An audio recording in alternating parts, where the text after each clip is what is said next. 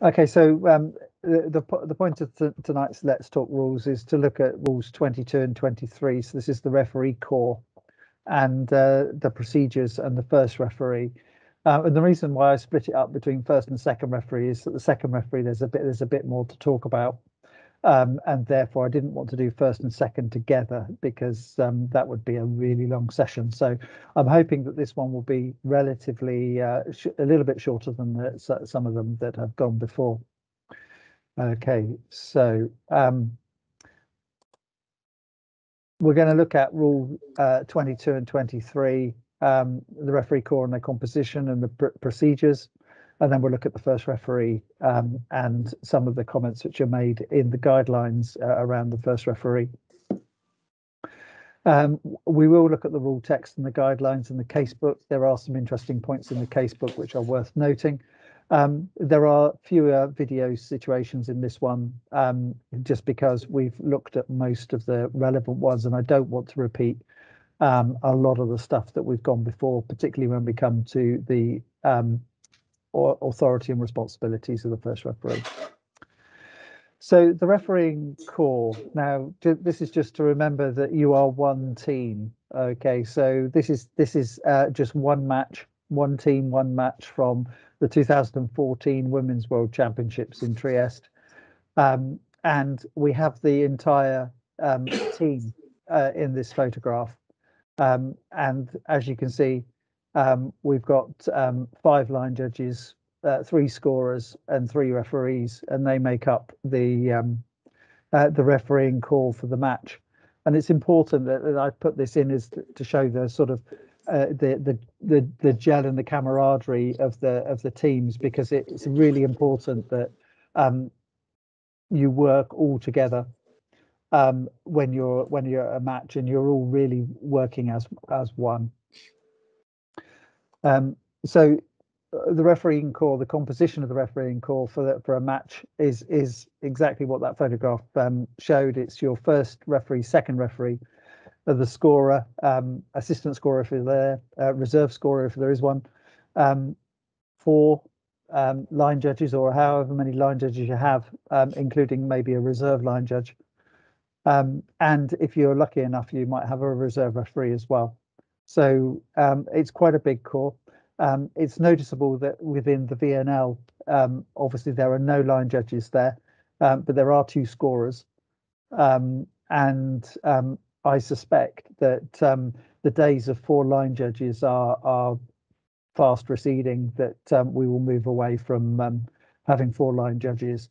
And particularly in world competition, I wouldn't be surprised if there weren't any line judges at all in future competitions. So I can't see that happening in the yet where you haven't got challenge or supporting tools, unless the teams obviously absolutely understand that we're fallible and we don't see everything, and therefore there is absolutely no point querying things. And I think that's one of the points from the VNL is the players have just got on with it. And there's no moppers either at this VNL, and therefore and the number of delays to clean the floor have been few and far between. It's amazing how when you take away something, the players just get on with it. So at the moment, the refereeing core is composed of these members, and it's important that the team works together. So you've got your pre-match preparation. So as referees, if I just focus on the referees, and we've got a photograph here actually from the under-21 Junior World Championships in Bahrain, here where the 3 referees are checking the balls together. And this is a good point, that you do things together so that you support each other. So before the match as a team, make sure that you go through your same procedures. You check your teams against the roster, you check your teams against the score sheet, you check the equipment. Somebody's always keeping time and reminding where you are on time. You know the protocol and where you need to be in the protocol, and also making sure that your team is briefed. And then during the match, you're there to ensure you know where the match balls are at all the times. Decision making, about working as a team, making sure that you understand the decisions that's been made, and what the outcome of that decision making is. Managing the interruptions as a team. So even if you're the first referee and your second referee is working hard at interruptions to manage them, then you need to be aware of what's going on all the time, and know to look for something that may happen out of the ordinary at an interruption. And then afterwards, you've got to check all the administration is completed and check the score sheet. And then you remain a team until you actually leave the venue, and then your duties are done. So it's a point of, as soon as you arrive, you're part of a team, and you leave, you're part of a team. So in terms of the procedures, so the rules, it might sound obvious, but the rules then go on to say that only the first and second referees may blow a whistle during the match. It may seem obvious, but it's important to make sure that all referees understand that blowing the whistle is a really important part of your duties, and it's as much as how you blow the whistle as to when you blow the whistle that is important. So the obvious times when it's the case is that obviously the first referee gives a signal with the authorization for service that begins the rally, and then either the first or second referee will signal the end of the rally, providing that they are sure that a fault has been committed and they have identified its nature. And it's really important to know what fault you have identified, or what play you have identified as the end of the rally, and ensure that you make the decision that is corresponding to that play. So the number of times that you may see, I'll give you an example, the attacking player hits the ball into the net on the third team hit, and the ball rebounds out of the net and hits another team player. And the number of times you see ball in shown on that play, rather than 4 contacts or 2 contacts if it's gone back to the attacker. It's just about making sure that you know exactly what the fault is, and showing that, and it gives the players confidence that you are making sure that you've got the right fault. And also you can blow the whistle when the ball is out of play to indicate an authorization or reject, in actual fact, a team request. And therefore you use the whistle in different ways. When you're in a match situation, whether it's the authorization for service, the end of rally, the tone and the length of your whistle is roughly the same for every single rally. It should be consistent throughout, the same pitch and tone. But then you can use different lengths and different types of whistles to get players' attention, for example, on the court, or if you need to stop play because something dangerous has happened, like a ball has run onto the court, then you may use a different type of, you'll use your whistle in a different way to make sure that the players go, oh, that's different, and they take notice of what you're trying to do. So you wouldn't use the same tone that you authorize and whistle faults with for, say, trying to get the teams to change from position 2 or 4 when they're warming up. If you're managing the warm up, you'd use a completely different, and it makes the players will understand when it's important and when it's something to pay attention to.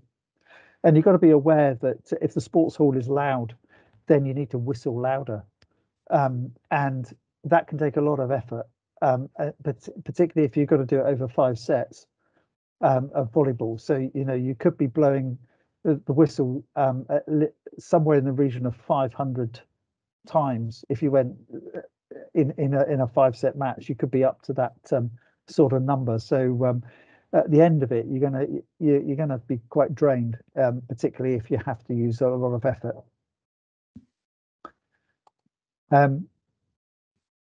So the procedures go on to talk about and say that after the referee's whistle to show the completion of a rally, you have to indicate with the official hand signals and make sure that you use the official hand signals. So if the fault is whistled by the first referee, then the order is the team to serve, the nature of the fault, and the player at fault if necessary. And sometimes it's good to indicate the player just so that everyone is aware which of the players you have called the fault against, particularly if it may not be clear. So the first referee, remember, team to serve, then the nature of the fault and the player if necessary. So when you get to the second referee will indicate the nature of the fault first, rather than the team to serve. So it's a different order. The nature of the fault first, the player at fault if necessary. For example, it's not necessary. For example, if you've whistled a net contact or a penetration to indicate the player. Certainly, you don't have to. You know, somebody touched the net. Doesn't really matter. You know, you've seen it, you've whistled it. You don't have to indicate the player all the time, because players will then start going, well, was it me? Was it them? You know, and then you get some to them back. So you don't need to do that. And then the team to serve following the hand signal of the first referee. And in this case, the first referee doesn't show the fault. So the key point for the second referee here is to be on the right side of the court when you indicate the fault. So, for example, if it's a net contact, that's generally because your responsibility is on the receiving team, then you're on that side of the court already, so you don't have to move. But if it's, for example, the ball into the antenna, then you have to make a decision. Is it a ball into the antenna off the block and therefore you're on the right side of the court, or is it off the attack and therefore you're on the wrong side of the court? And therefore, if you are going to, as soon as you see the ball go into the antenna, you're going to whistle because the ball is out. But then you need to give the first referee that information as to which team is at fault. And you do that by going to the right side of the court before you signal the nature of the fault. So you're going to give the signal of out, but you need to do it from the right side of the court at that point. Otherwise, the first referee is going to give the service to the wrong team. So it's just one of those ones where you have to think a moment, move to the right side, then give the out signal, and then the first referee will know, okay, because you are on this side of the court, then the ball must be this side or this side. And that's just a real key one. And as first referees, and we get onto this in terms of first referees, you must give the second referee the time to do that. You can see the fault. It's not one that you should whistle. If it's something the second referee should whistle, give them time. Let them whistle it. Let them get into the right position before you make any decision. It's about allowing your team to do their responsibilities, their authority on the court. And just remember, the first referee doesn't show the nature of the fault or the player at fault. Only the team to serve, and the second referee will then follow the first referee's signal. And this is the point at which, you know, if you are on the wrong side, you have to then admit to the first referee, look, hang on a minute, we've got this wrong. It's the other way, and you're going to have to change your mind. Can I ask a question, Nick? Carry on. Going back to what you were talking about a few minutes ago, about the different tones of whistles and things, which it's fine when we were blowing them. What did people find at the weekend when they were doing the under-15s with the little electronic thing? Because try as I might, I only seem to get one sound out of the damn thing. You know, it peeps, and you know, you can either hold it and try and get a longer peep, which we're not supposed to do, but you can't get the old little toot like you used to. Yeah. You know, with a different sort of pitch of, hey, don't do that, as opposed to the stop it now sort of thing. Did anyone find that at the weekend?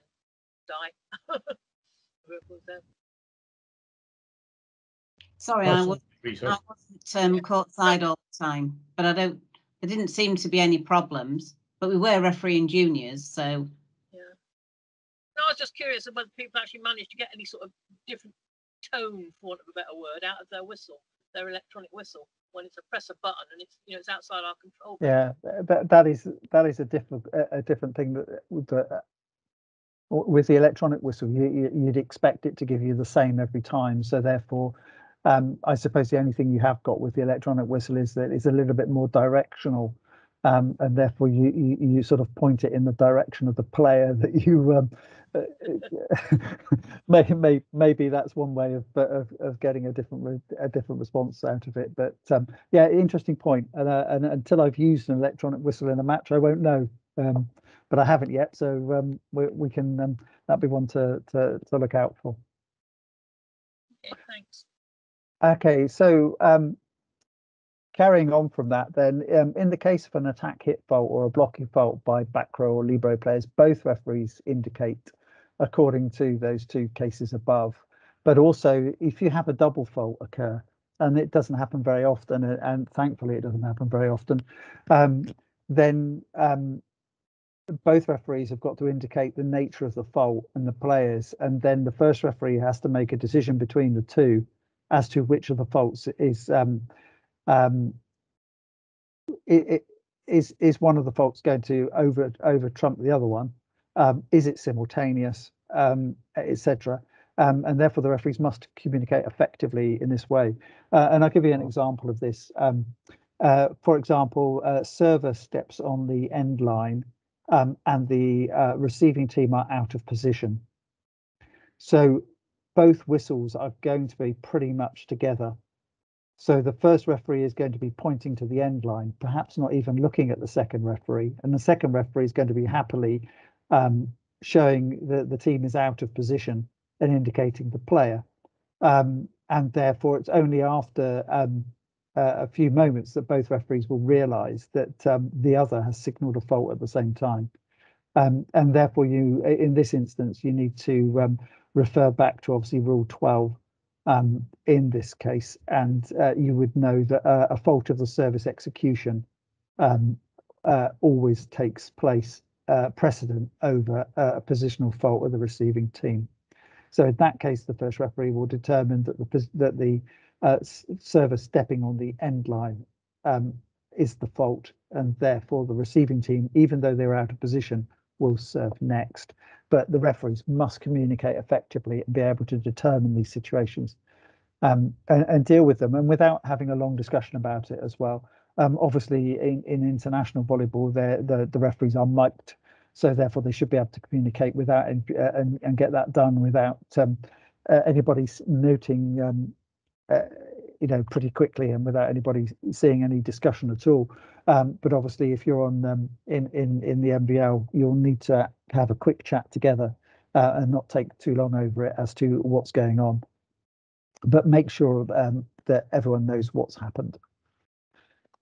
Okay, so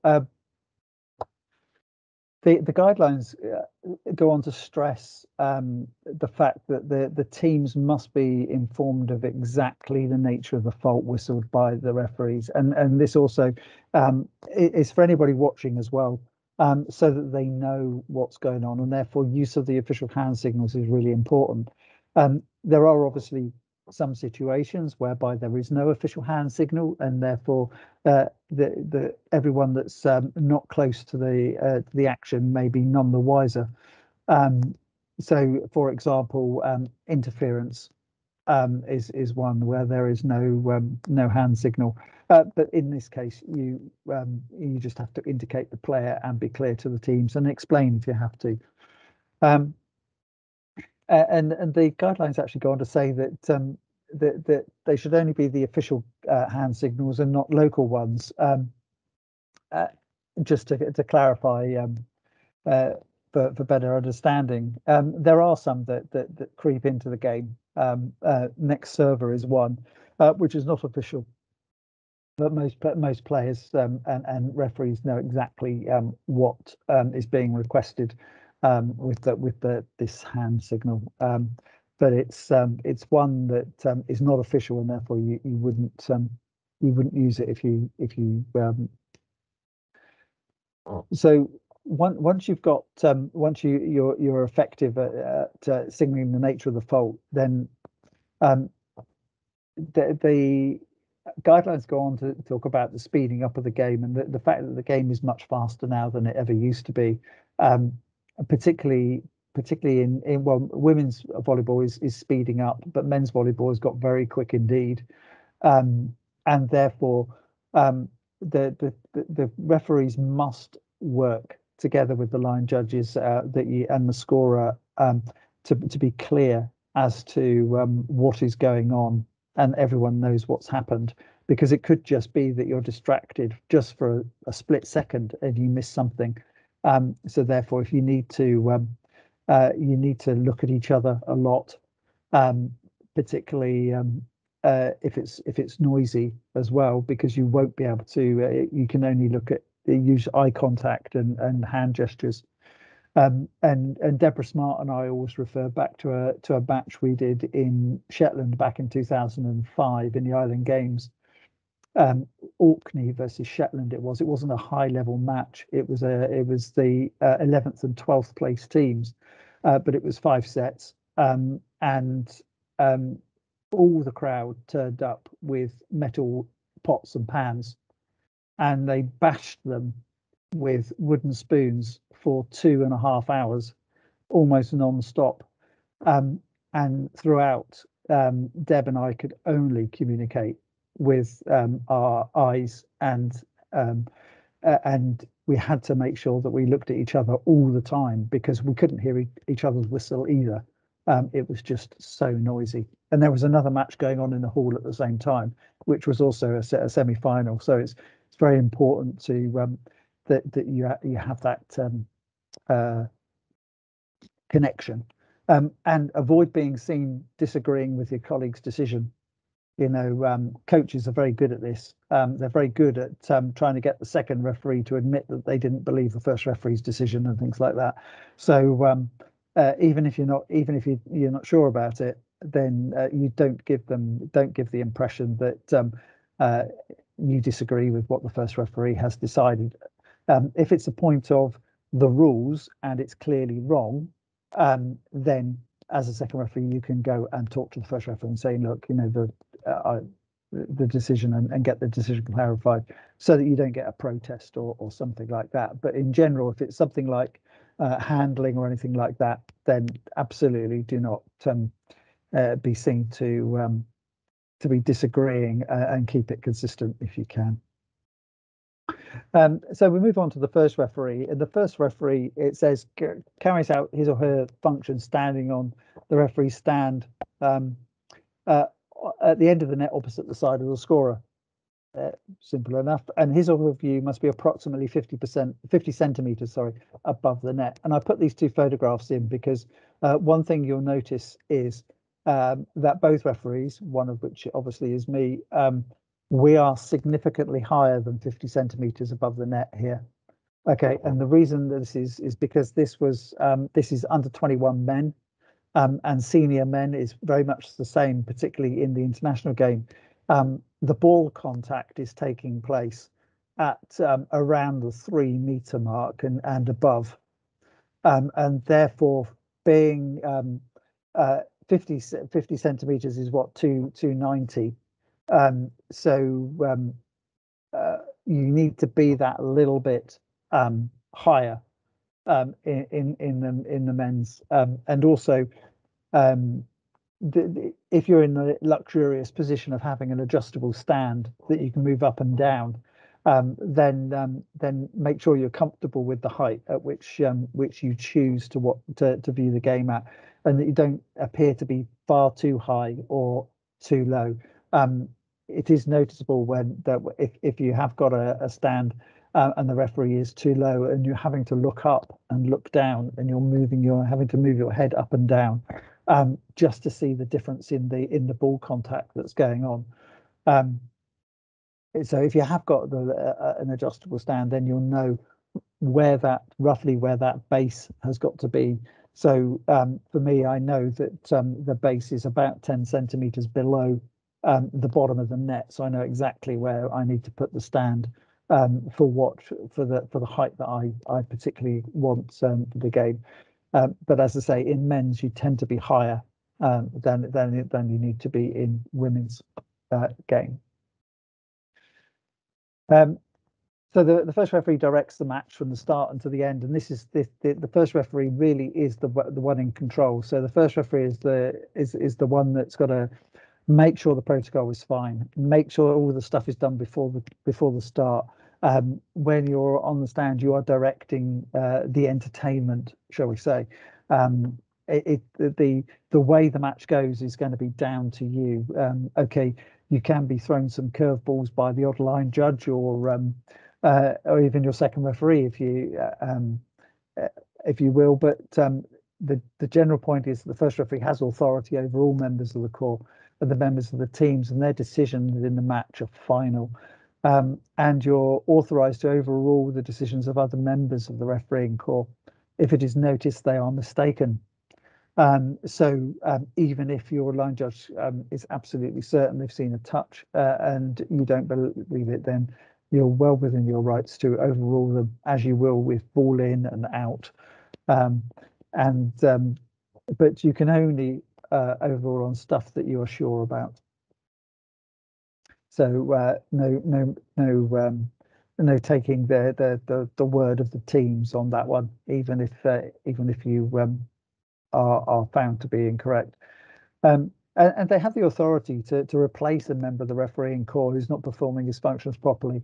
One of the referees at London 2012, Frans Lederis, a very, very experienced referee from Holland, did a number of very, very important matches. And one of those was the World League final in Serbia, in Belgrade, around 2011. He said that at one point there was a block touch that wasn't seen by the line judge, and it caused a lot of problems, both courtside, on the pit, during the match. At one point, Frans said, "Well, I didn't replace the line judge, but I know the line judge had been replaced because at one point I looked at him, and the next time I looked, it was a her."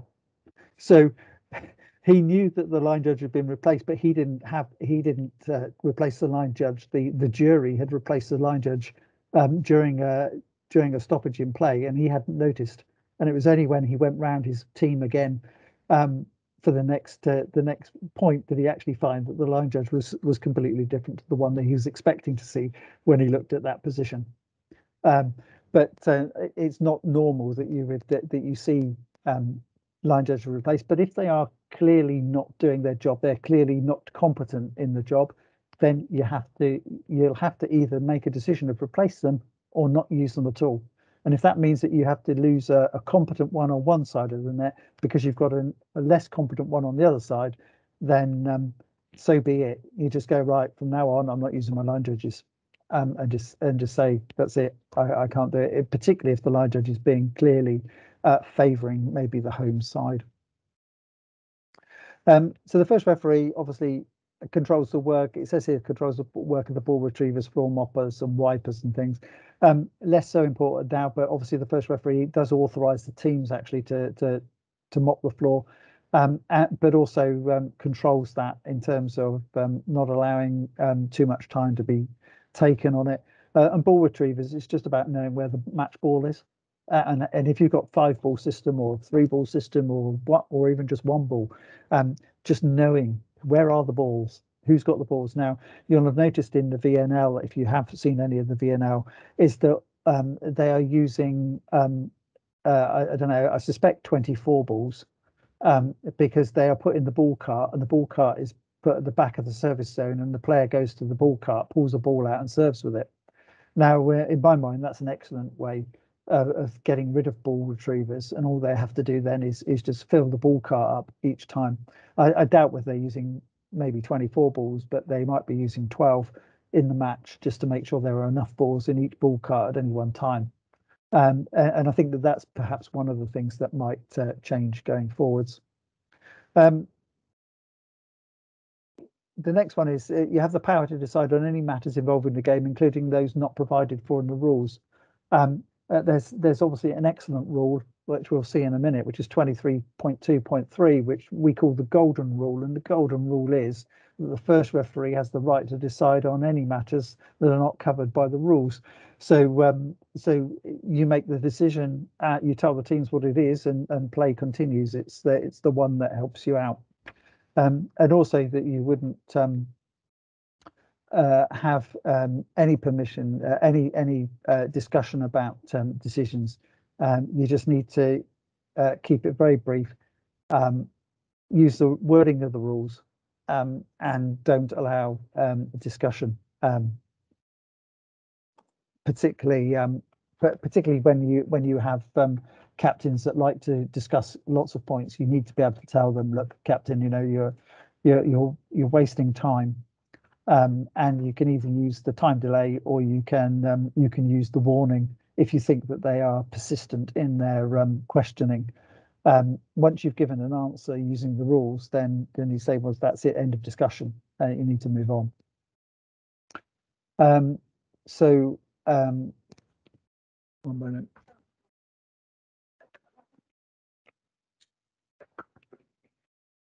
Here is our rule about 23.2.3. She has the power to decide on any matters involving the game, including those not provided with the rules. So that's the real key one that you can use, that will help you out in those situations where you have to think a bit more broadly to get the right result. But if the game captain wishes to give an explanation, ask for an explanation, then they can ask the question, and all you need to do is to give them an explanation of the application or interpretation of the rules of which you base a decision, and use the technical language which is used in the rules, and don't permit a discussion with the captain as to whether they think that that you have applied it correctly or not. Okay, but if the game captain clearly doesn't agree with you, and it is a case of application of the rules and interpretation, then they can protest if they so wish, and they have to say so at the time. You would note that the protests have been made at a particular point in time, and then after the match they have the right to write their protest on the score sheet. They would dictate it actually to the scorer. You wouldn't allow the captain to write on the score sheet themselves. They can dictate their protest. And the first referee must authorize the right of the game captain to have a protest. I don't think it happens very often, but it has to be a clear misunderstanding of the rules and the application of them for a protest to succeed. And just to remember also, the first referee is responsible for determining before and during the match whether the playing area, equipment and conditions meet the playing requirements. So if they don't, then you have to get them changed. Remembering that the captain at any stage can ask you for a check of the equipment, which you must allow the captain to do. So, for example, if the captain says, "Look, this match ball I think is losing pressure," then no discussion about whether it is or is not losing pressure. Just change it for the other match ball and get on with the game. But if it happens a lot, then you might have to say, "No, look, come on, we need to move on from this," after having obviously checked that the ball is the right pressure.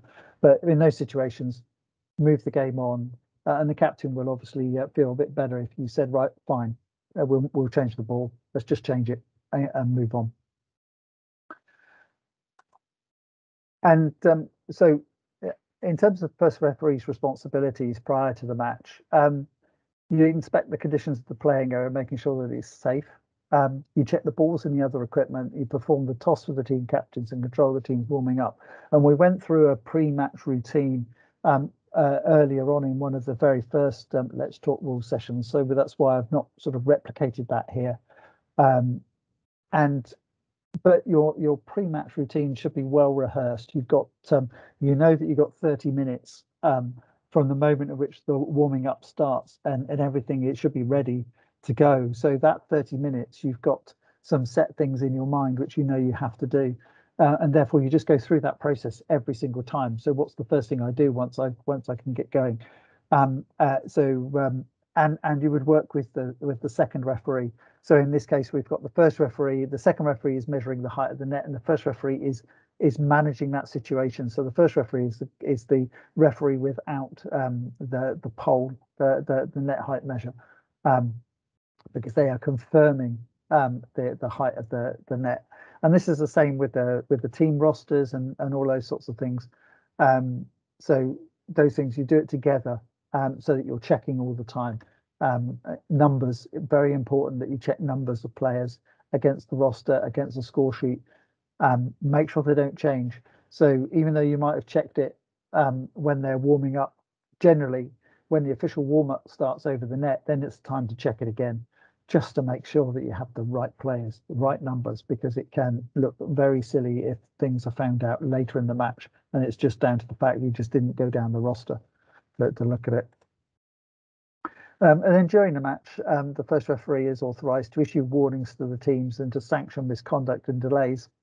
And it's important that the first referee is the only one that can apply misconduct and delay sanctions, but all the other officials, line judges and second referee and scorer, can report information to the first referee and inform them of facts of things that have happened, and the first referee should take action based on what they're told.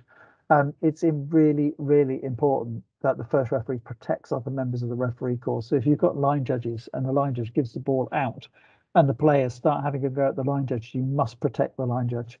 They are a member of your refereeing corps. You cannot just leave them there. So in those situations, it's sanctioning the players or the first player that has a go at the line judge, just to make sure that everyone knows that there is a line that will not be crossed, and that is nobody is going to get a question the decisions of the officials in the match. And then during the match, you then have the rules, which the first referee may decide on the faults of, and this list is getting longer. I think it's now up to it might be 10, might even be more than that actually. So you would do well to just remember them. So you have the faults of the server and the positions of the serving team, including the screen, if it ever occurs, of course. The faults in playing the ball, which are the main ones. The faults above the net and the faulty contact of the player with the net, primarily on the attacker side. So if it's on the blocking side and it's right up close to you, then you can make that decision. It's right in front of you. But primarily it's the attacking side, and you should be looking at the whole of the net. So you need to be aware that you're responsible for the bottom edge of it as well as the top edge of it. It always used to be that the first referee was responsible only for the top of the net, and it's becoming more often now that attackers can touch the bottom of the net either with their legs or on their way up to attack the ball. So remember that on the attacking side, the first referee has got all of the net to look at. So the second referee should not be making decisions of net contact on the attacking side. It doesn't look good. The second referee has to focus on the receiving team and that side of the net. Leave the other side to the first referee.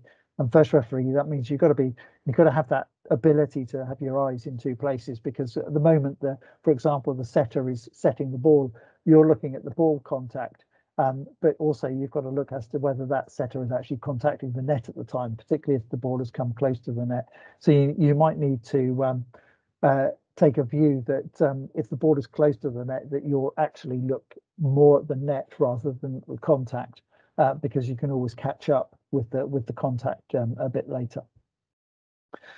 Obviously, you've got attack hit faults of the libero and the back row players, and remember that the completed attack hit made by a player on the ball above the height of the net, coming from an overhand finger pass by the libero in his or front zone, is only the first referee that may call this fault. So even if you're a second referee This is not a fault in your responsibility. So it's one for the first referee to determine, and only the first referee to determine. So as we've talked before, we've talked about the libero and making sure that it is an overhand finger pass. It's a controlled pass. Any other type of pass above the libero's head that doesn't appear to be in full control doesn't fall foul of this particular rule. So it's the first referee that must be in control of this situation and make this call. The second referee may not see all of the conditions in order to make this a fault. So first referees, please be aware. And then also the ball crossing completely the lower space under the net, obviously remembering that the ball must completely cross the lower space under the net and can be played back if partially under the net. And this is not a position where the player is guilty of playing the ball in the opponent's space. Under the net, if the ball is fully crossed the centre line, then that's when it becomes out. And until that point, it can be retrieved. The completed block by a back row player or an attempted block by the libero. So the most common one obviously is the setter, but you must remember that all of the conditions of the block must be adhered to in order for it to be a block. But remember that there is no intention in blocking. So even though the rule says attempting to intercept the ball coming from the opponent, it doesn't mean that the player has to be actually facing the opponent or actually intending to intercept the ball. It just means that the ball is either intercepted or attempted to be intercepted. The ball that crosses the net totally or partly outside the crossing space to the opponent's court or contacts the antenna on his or her side of the playing court.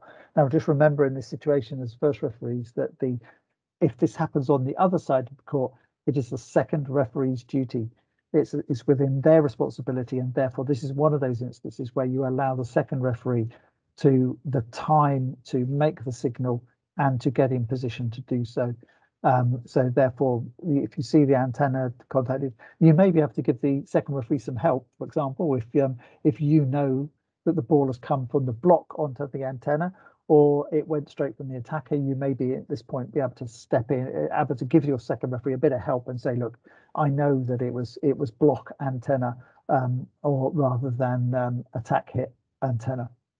But in general, leave this one to the second referee and let them make the decision. And then one that's been added, which is the serve ball or the third hit passing over or outside the antenna on his or her side of the court. And this has been added to the second referee's responsibilities as well. But normally if it's from a served ball and it's going out, then the second referee will leave the decision up to the first referee. They're not likely to call that one, but they can if they so wish. So just be aware that your second referee may call a serve out if it goes over the post or outside the antenna on their side of the court. And then at the end of the match, all you need to do is to check the score sheet and sign it. And obviously, at the end of the match, one of the things that will happen is that teams will meet. Only the game captain is required to say thank you to the officials. So don't expect the entire team to do so. They don't need to, but you would expect the captain to come and say thanks very much, and the coach if they're there, but they don't have to. So only the captain you would expect to see, and so don't get worked up if players just shake hands with their counterpart and then ignore you as a referee. It's not a worry to have. But also when you're checking the score sheet, obviously it's again a time when you can work as a team because you and the second referee can check it together. Particularly before you've got your signatures. So your scorer is going to check to make sure they're happy and they sign, assistant scorer, then the scorer, then the captains, then the second referee, and then the first referee to finish it off. And if you've done all your pre-match checks, then properly, then checking the score sheet at the end of the match should be a breeze. It's just checking the scores and making sure they're sequential in each of the sets and making sure the right score is in the box and it all adds up correctly, which should be relatively straightforward. And we will probably cover that when we talk about the scorer. But anyway, so the guidelines then begin to talk about working as a team and making sure that everything is going well as a team. So the first referee must always cooperate with his or her other members of the referee team, and must let them work within their competence and their authority. Okay, so at the end of a rally, at the end of a rally, you look at your other officials to see what decisions have been made, or whether one of them is making a decision, and with the official hand signals, and just give that opportunity to happen, rather than appearing to be refereeing without the help of the rest of the corps. So, you know, when deciding ball in or out, if you have line judges, you know, look at the nearest line judge to the line to get their indication of whether the ball is in or out. And it may be the case that you decide to not take their information. They cannot insist on it. First referee as in makes the final decision. So the line judge or even the second referee cannot insist on the decision to the first referee, but you may give information. So be prepared if you're in that situation to help the first referee by giving information. And if you're first referee, make sure that you take the information which is proffered to you. Always make sure you look at the second referee. And it's a good point to ensure that you're watching the second referee during interruptions and during breaks in play, because you're looking at the benches as well. Problems that occur tend to come from that side of the court towards the court. So if you see something coming, it's not a race between can you get to service authorization before, say, a late substitute appears in the substitution zone. If you see them coming, you've got a decision to make. Is it right that you wait for them? If they're taking their time, then don't wait for them. But if they're just coming in, it's not a case of let's try and get to service authorization first, just because they might be slightly late. So just be aware of what's going on the other side and help the second referee out on this one, to make sure that you don't get situations which make both of you look awkward, perhaps. Okay, so what else do they talk about? They talk about the first referee making the final decision with ball out with his or her hand signal. You should always make sure that the second referee and the scorer have sufficient time to do their work. So don't move things on. For example, if your second referee is checking with the scorer or something, make sure you'll have seen it. You do your check. You know, it's not just a case of have both teams are ready and the server has the ball. Is your second referee ready? Is your scorer ready? You'll have that look before you look at the teams. So look at your second referee. Are they actually ready for you to do the rest of your service authorization routine? And if they're not, wait for them. Just wait until they're ready. And if things don't look right, don't put pressure on them to do a check or something too quickly, because that's when mistakes occur. Just make sure they're happy. And as second referees, don't rush things when you're in that situation. Make sure the first referee has seen that you're stopping the match is stopped, and then sort it out. Don't try and rush through those situations. Just be clear about what's happened. And if you have to go to the first referee and tell them what's happened, then do so. Make sure they're aware.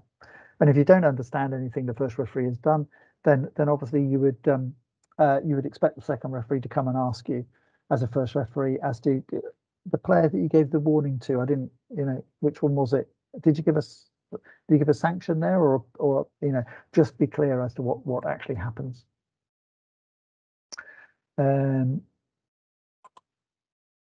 then there are consequences of not working as a team, and when communication breaks down. So what I was going to do is that's all it. The guidelines and the rules talk about the first referee, but there are some casebook examples, and I've tried to make sure that I've filtered out the casebook examples which specifically we've covered already in other rules. So ones that actually talk about the things that we've talked about in terms of responsibilities and authorities. So Casebook 1.6 says, is the referee's decision final? May he/she change his or her own decision if the team protests?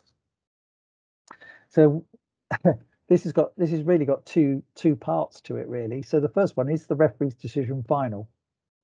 But which referee? First referee, sorry. Okay. No, because you can take in some other information. So your second referee could come over and say something to you. Yep, absolutely. And you can actually change your mind, as you know. A set is not finished. So, for example, if you find a fault that occurred, like normally it's about the wrong player being on the court or something, you can unravel the situation and go back to that point. Even if the set has technically finished, you can open it up again and go back. So the referee's decision is not always final, and referees that realise that they have completely misunderstood a situation are quite within your right to say, look, guys, I saw that differently. I understand that it was wrong, and we're gonna change my mind, and I'm gonna give a different decision. Or if it's not a decision which you can change without cause is replay the point if you have to, as long as the consequences of your decision. So if you stop the rally in mid-point to make a decision and then realise you made a mistake, then you'd replay, because there's no following on playing action that determines the rally after the point at which you whistled. But if you whistled right at the end of the rally, then obviously there was a consequence. Either the ball is out, it's been touched, it's in. Yeah, so you've got an alternative there. But yeah, so the referee can change their mind. This is what this is getting to. But you don't do it just because the team protests, of course. You do it because of the information that you're given by your refereeing corps.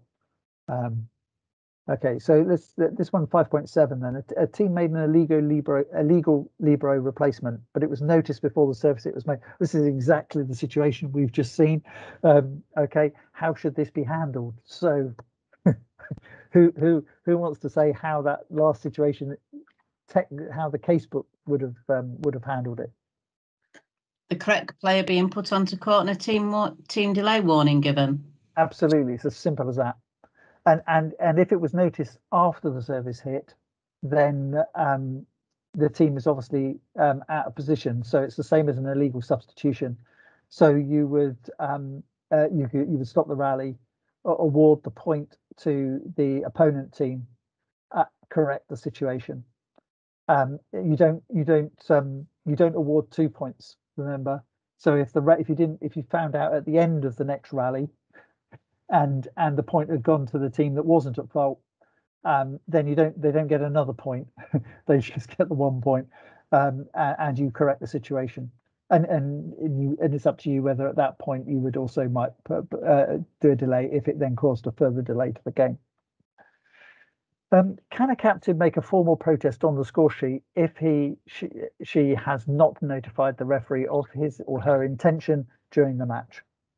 So this is just clarifying in the casebook that unless the protest is made at the point, then a protest cannot be made on the score sheet. Okay, so it's just remembering that we do not allow captains and coaches to write things on the score sheet if they're just a little bit unhappy if there's no protest being made. And even if a protest has been made, then normally you would say, right, you dictate your protest to the scorer, who will write it succinctly because the box is not that big. You just need to put the basic facts. And because when a protest is made, the first referee on the court, the first referee should indicate to the second referee clearly a protest has been made, so that the scorer can record the point in the match at which it occurred. Okay, so that you would have it either on a notepad, so that it can be written onto the score sheet later. Just write a little note to say at set 2, score BB, 5-5, team B protested. Yeah, and just put the basic facts down so that you know what the situation is going to be at the end of the match. 7.5 then goes on to that point when I'm saying, can a refereeing decision be reversed even after the end of the set? So the basic answer to that one is yes, it can. And you just unravel to the so for example, if you made a decision which ended the set and then realized that was wrong, then you could say, no, sorry teams, stay on the court, we go back, change my mind, it's going the other way. If you have already started the next set, then you cannot go back. But if you're still between in the interruption, then you can actually restart the set that's just theoretically ended. I'm struggling to see too many situations whereby you would do so, but that could occur. For example, let's say that situation there, if Germany had won this had won the set, and then the situation became clear between the sets that the wrong player was on the court for the last few points, then theoretically you can go back and correct it and finish the set properly. Doesn't look very good, but you could theoretically do it. I'm not seen a situation whereby that's happened though, but it can happen. Nick, that would be without the challenge, right? Yes. That only that officials verify things and then they Yeah, realize. yeah. Okay. Yeah. So if you have a normal playing action, and you're in a challenge situation, then obviously the final play is always challenged. You've seen it where challenge is used. The last point of the set always has a challenge on it. If the team's got one left that lost the rally, they'll challenge whatever they think is necessary to try and think they might win, whether it's ball in, ball out, net touch, block touch. They'll just try. The number of sets that you think, oh well, that set's finished okay, and then the teams have to stand on the court whilst the challenge is played out. And normally, I've not normally seen too many of those challenges actually succeed. They're normally last-ditch efforts to try and hopefully see some fingertip that's got somewhere near a ball or something, which then there's not normally one of those that succeed. Okay, so 7-11, has the first referee the right to whistle positional fault at the receiving team? I would say no. He's supposed to be looking at the serving team. Yep, absolutely. Anybody else on this one? Technically, they could do, but it's not good practice because you're undermining your second referee. But I know I've had matches where I've seen the team's been out of position. Yeah. The first one go, but then I tend to call my second referee over and say, by the way, they're out of position, and they're still not blown it. And I've known they've been it. It's got to the point after 3 of them not being blown, I've blown the whistle for it. Yeah, I must admit, I've been guilty of the same. I've seen a team a team that's losing a set quite convincingly line up in error right towards the end of the set, and I've not authorised service and just told them to get in the right positions. Now, you know, the serving team then said to me, "Ref, you're not supposed to do that." And I said, "Yes, but you're 8 points up with 2 points to win the set, so and the match. Then let's we'll just get on with it." It was obvious. Everyone knew it, apart from the player that was clearly stood in the wrong place. So let's just move on. But yes, so the reason I put that one in there is because we've actually got a video of it happening.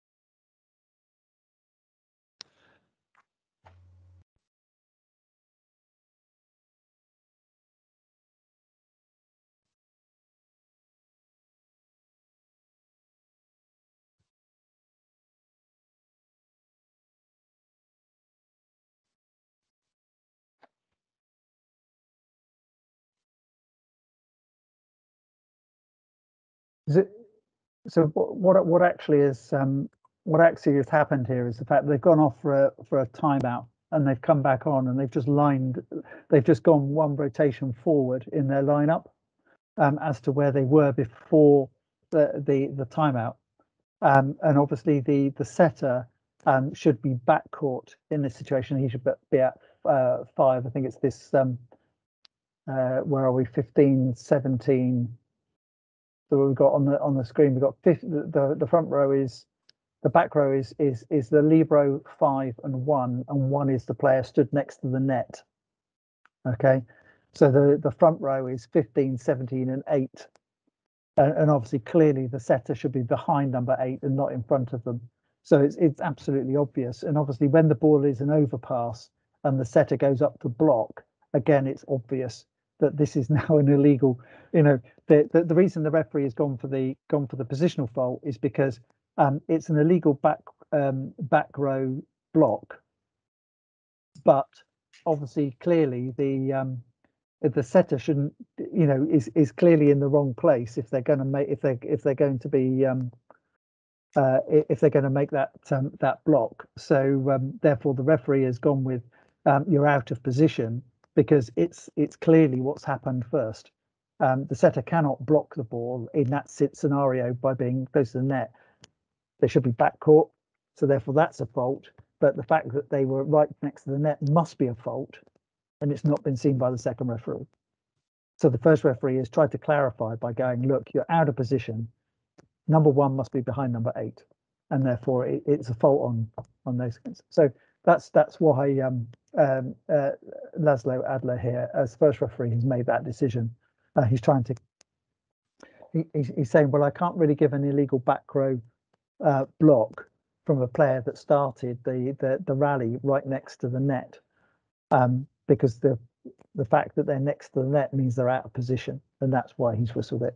That's my shot, Nick. The second referee appears to be looking at the serving team anyway, in body position, where his eyes are. Yeah, they're on the right side. He just appears to be looking the other way. And it may be that the second referee's actually confused, because he's probably looking at it going, something's wrong. He's probably looking at the court going, no, this is wrong, but I don't know what it is, because the team is standing there going, look, you know, we're quite happy. You know, this is we're in a position which we could be in to receive. If, for example, the front row was, if they were one rotation forward on reception, then it would have been 1-8-15 front row. Is that right? No, it would have been 1-8-17, wouldn't it? No, 1-17-5. Are we sure? No, if they're one position forward, they would have had. No, 15 would then be in position 1, so 17 would have been at 2. Yeah. So 8 and 1. Yeah, so if they were one position up, then in that situation, 15 would have to be behind 17, and they're in front of 17, so they're out of position there anyway. Even if they were one, whatever they did. If they were one forward, so they're wrong.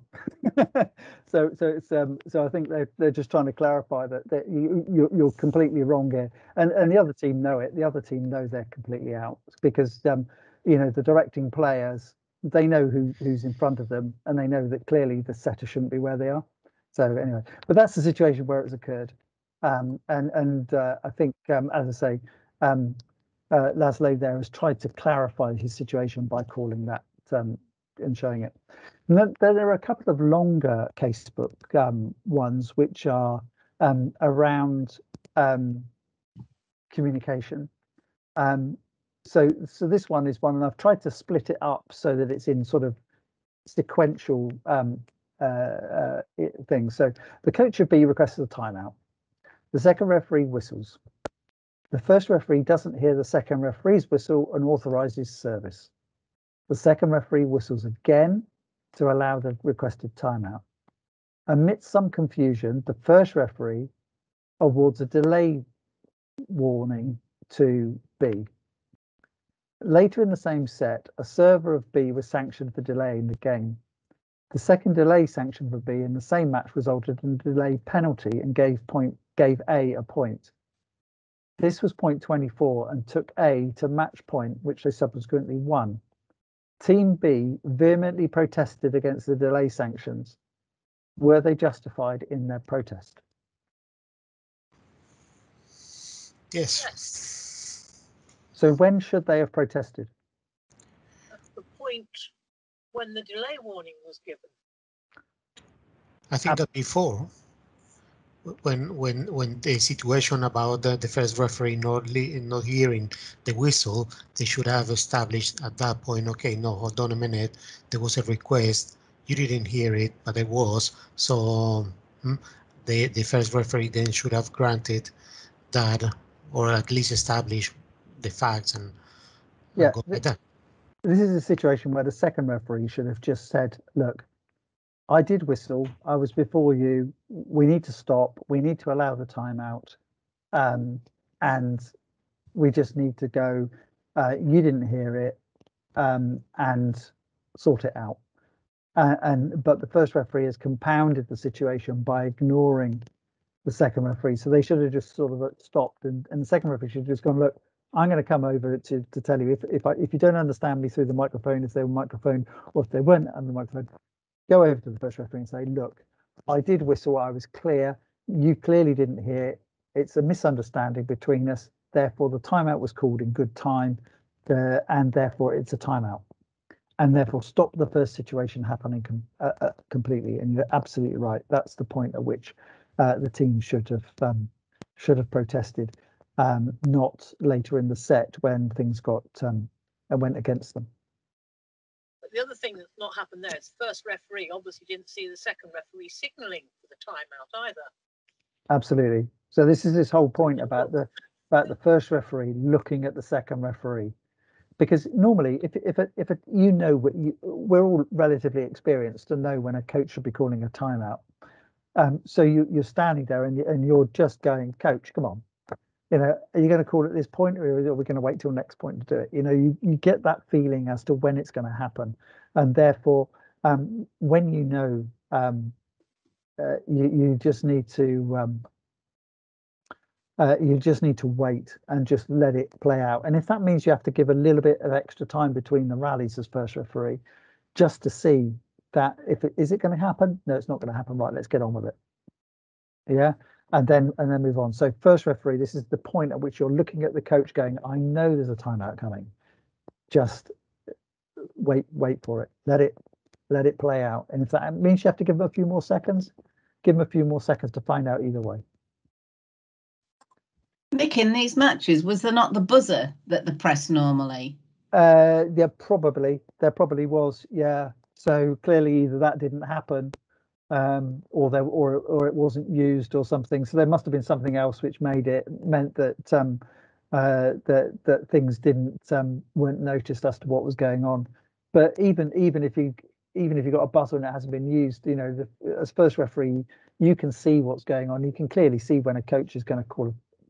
I think you can anyway, when a coach is going to call a timeout or expecting to call a timeout, and from a number of points, or if they get frustrated with the team in a rally or whatever, something's going to happen. So it's just that moment when you perhaps have to use that information just to go, well, I'll just give it a few more minutes, seconds, a few more seconds just to see what's happening. And you should be doing your sweep anyway, which you would then see that. Yeah. So in this case, clearly the first referee was not doing that. So here's another one. So this is around the scoreboard. This is saying during the second set, the scoreboard can be seen by the spectators as not correct. Immediately, the emotional coach of A, as so often they are, challenged the score of the referee and the control committee and was supported by his head of delegation.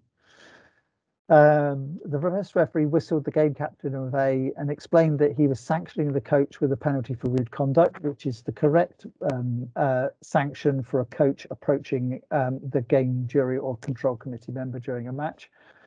Although the game captain had to communicate to his coach, he did not do so.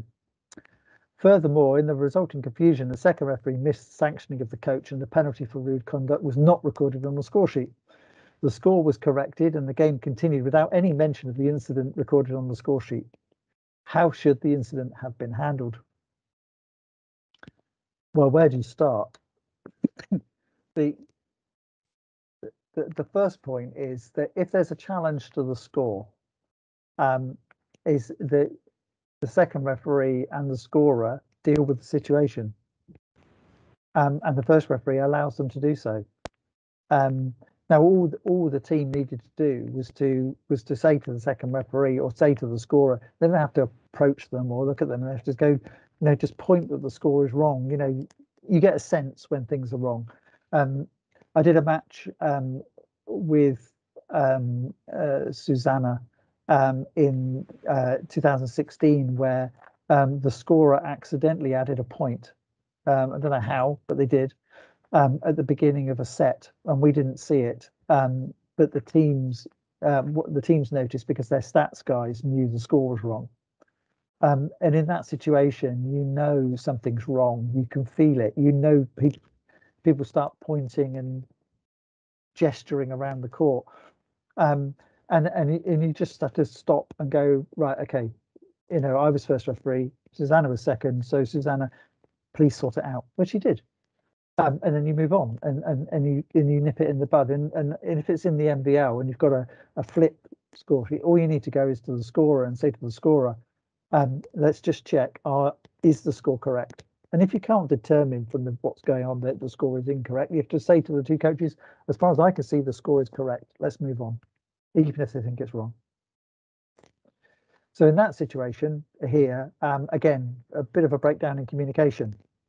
Again, all the, you know, instead of they should have sorted out the scoreboard. The scorer was maybe inattentive. The scoreboard operator was maybe inattentive, and all it needed was for everyone to just calm everything down, say to the player, "You go back there. We'll sort the score out, and we'll move on," without anything else happening. Now, the fact that the second referee missed the sanctioning of the coach. This is a one whereby if the first referee had told game captain of the coach had to acknowledge the card, then the first referee would have waited until the coach had acknowledged the card, and at that point it would have been clear to everyone what was going on, because there would have been a break until this happened. So the first referee was at fault for just issuing a card with nobody acknowledging it. And then also not realizing that the second referee and the scorer hadn't seen it. So a lot of things went on there that shouldn't have done, but it was down again to looking at each other and communicating. Nick, and that means also that the point wasn't given to the opponents. It wasn't given, yeah, absolutely, it wasn't given. Yeah, I think this is the last one. So player number 1 was ready to serve. His game captain requested confirmation of the correct server. The scorer gave the information that player number 6 should be the server. The game captain doubted the information and insisted that player number 1 should be the server. Still not satisfied, and while attempting to approach him, the first referee whistled for service. Amidst confusion, the team was penalised for not serving within the allowed 8 seconds. In the score sheet, it was found that the coach of the team had submitted an incorrect lineup, which had 2 number 6s in 2 positions, when it should have been 6 and 1. Number 1 should have been serving, as the game captain had correctly surmised. What is the correct ruling by the first referee? Anyone want to dive in on this one? Well, I'll dive in because I usually get things wrong. So if there are 2 number 6s and it wasn't picked up, it's not the second referee's fault. So it should have been picked up. The coach put the wrong lineup in, so they lose the points, and the service goes to the opposition. Okay. Can I say something? Yeah, certainly. Yes, I know that the lineup sheet might have been given to the scorer, but then the second referee, when was checking the lineup before the start of the set, should have noticed it. Usually, what I do is I get it before the scorer, and then if there is a mistake, I ask the coach. Just to make sure, because sometimes the scorers, they write whatever they are given. So I just check that there are no repeated numbers.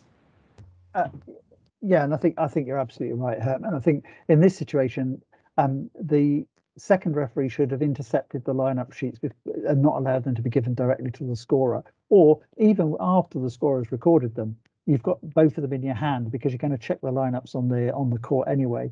But you would always check them. And one thing that I do, even if it's absolutely clear, if a number is not written correctly or has been overwritten or whatever, I always go to the coach and say, coach, just confirm what is this number, so that I'm absolutely clear. And then I confirm to the scorer, this is the number that is written here. But if you've got two number 6s on the lineup sheet, the second referee hasn't spotted it. The scorer hasn't checked the lineup sheet against the team roster, which they should be doing at the start of the set. They've then written it down twice, which surely they would have gone, well, hang on, I've already got a 6. And then they would have found it. And then the second referee should have then, if that didn't find it at that point, when they checked the players on the court, they would have gone, I've got two number 6s. So there's a lot of things which are falling down in process here that could have stopped this. But also in this situation, the first referee is not looking, because the first referee has whistled for service when clearly one of the teams is not ready. And they're not ready because the captain is trying to find out who his server is. So and therefore, if they've got the wrong server, then how could the server have the ball? So in this situation, everything seems to have broken down in terms of the communication between the first referee, the second referee, and the scorer. What's going on the court, the process. So yeah, not great. So let's hope that that doesn't happen in any NVL matches, because I know we're better than that. So Nick, I presume this is on the first rotation round of the players then, isn't it? When the players come up to do it wrong. Yeah. Conversely, Nick, you could argue on this one that the first referee was to blame, because when they were checking the teams when they were warming up, wearing their numbered shirts, they should have spotted it then. Yeah, but number 6s. Yeah, there was no. It's an administration error. He'd written it down on the lineup sheet incorrectly. There was a 6 and a 1. Yeah, it's an admin there error. were 2 6s. No, 2 6s on the lineup sheet rather than on paper. Yeah.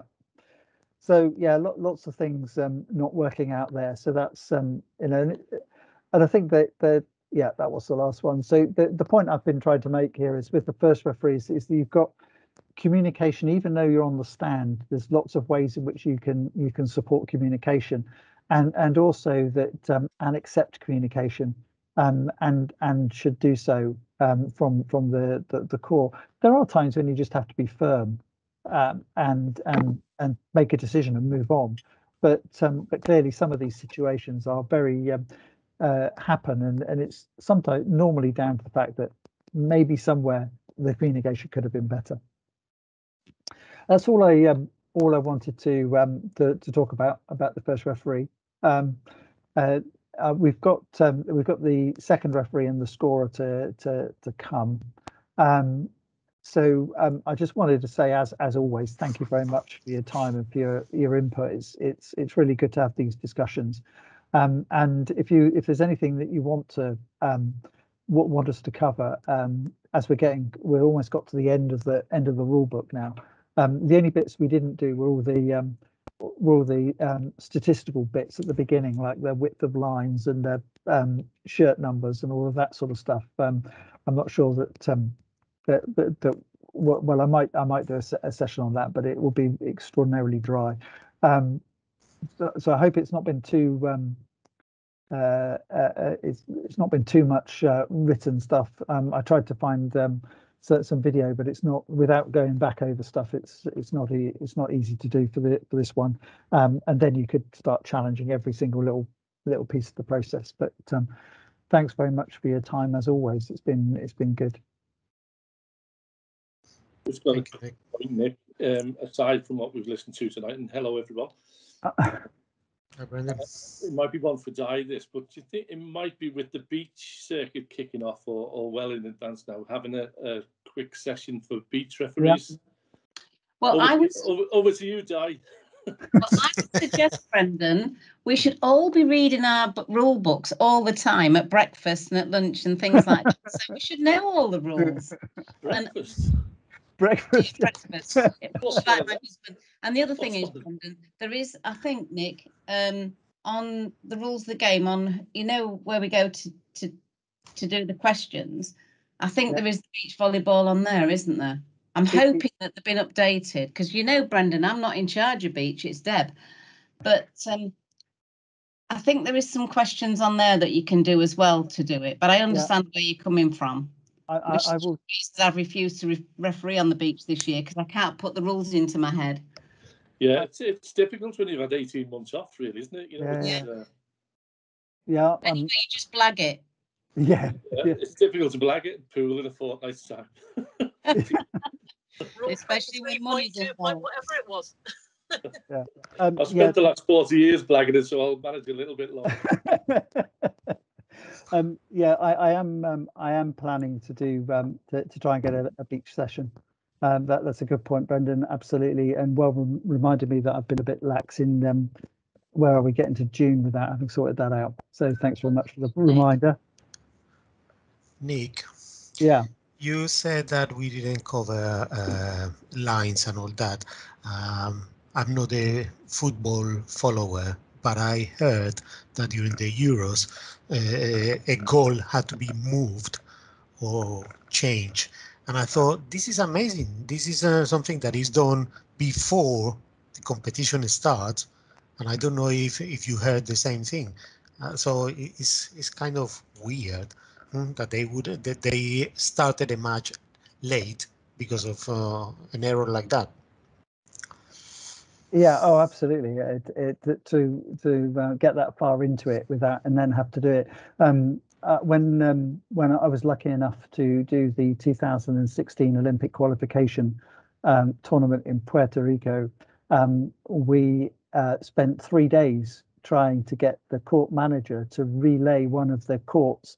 I think it was court A, because the attack line was 1 meter, was a whole meter. Was a whole meter out, and he absolutely refused. And we said, look, this is just not happening. Every day we went into the sports hall and went, it's not been moved. And in the end, we just went and we just tore up the court and did the whole thing again. Send him to Specsavers. Yeah, absolutely. But he was saying absolutely it was correct, and he wasn't changing it for anybody. But funny things do happen sometimes, and you just look at them and go, well, that's so far out. Surely somebody's going to sort that out. And then to come back day after day and find that nothing's happened, and you go.